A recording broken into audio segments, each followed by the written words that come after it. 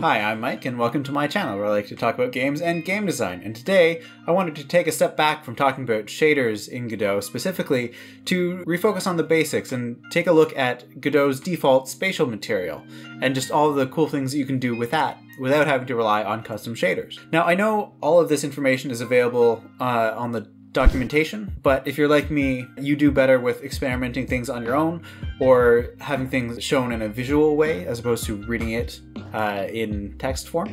So that's what this video is going to be. I'm hoping to be able to provide you with a solid framework, a foundation to the basics of using the spatial material, which should hopefully allow you to then be more comfortable in experimenting with a lot of the different options. So on that note, I have included a link to the documentation down in the description below. So if you would prefer to read it, please feel free to go take a look at it. So the plan for the rest of the video is I'm going to do the default make some spheres of a particular material kind of examples. I'll use these to kind of show you some different examples of things that you can do with just the default spatial material itself.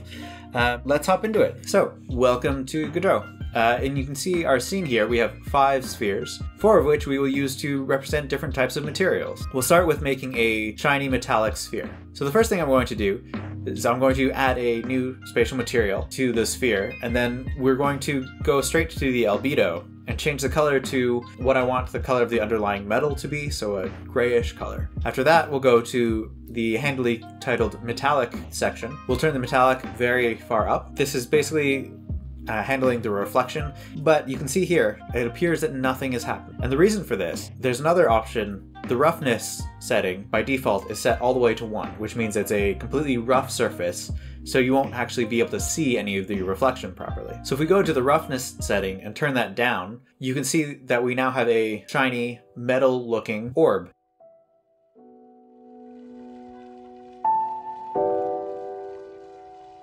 Let's move on to a glass orb. So again, let's give it a new spatial material. First thing I'll do again is change the albedo. We'll give it a light blue color. We'll also drop the alpha value down so that it will be transparent. You can see at the moment it hasn't done anything, and that's because we need to go back up into the flags section and toggle the transparency option. And there we have it looking see-through. But it doesn't really look like glass yet.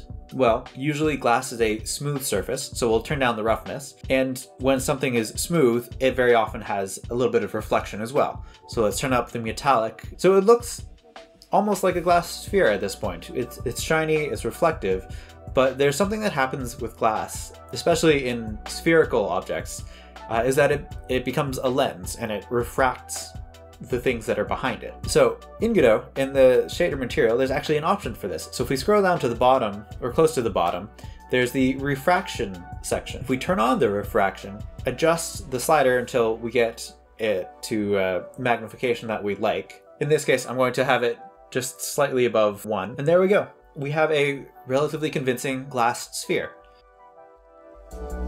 Now for the third one, this one's going to be a little bit weird, but what if you have an object that has a little bit of fuzz around it? Well, what happens with the fuzz is that it will reflect some of the light as it travels around, so it'll kind of give it a little bit of a glow effect on the edges. So again, new spatial material, we'll set it to be brown. We'll imagine this is like a teddy bear of sorts. And the first thing that we're going to want to do here is to simulate that light kind of bouncing around, wrapping around the object, is to use the rim option. So if we go down to the rim section, turn that on, we can see that it's a little strong. Tone it down a bit, change the colors until it looks right, and there we go. We have an object that is kind of fuzzy. You can definitely increase and help this effect with an actual fur texture, but this is how you would go to kind of tweak and perfect that effect. Also, just as a note, if realism is what you're going for, you often want to be pretty subtle with these effects. Otherwise, they can look a little bit jarring.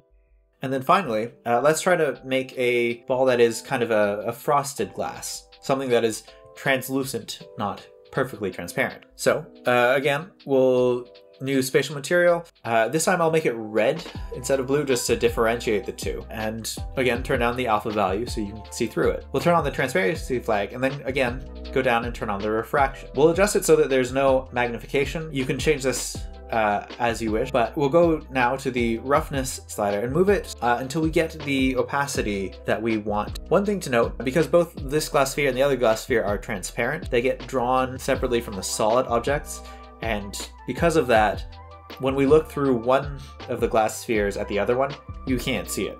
That's just the rendering order in Godot. Unfortunately, I don't know how to get around this at the moment, so if this is an issue for you or if you have a solution to this, please leave it in the comments below. I'd be very curious to know any workarounds for this. And I'm sure there's others who are watching who would appreciate it as well. And there we have it. There's the 4 spheres. I'll leave the last one in the middle so you can just see the default material and how that reacts to the light.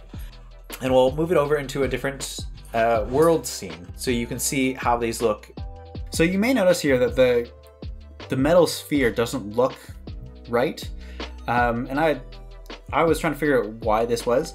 But it turns out that the metallic property just reflects the skybox, or the sky that Godot knows about, which I think it's not something I ever really stopped to think about before, but it makes perfect sense.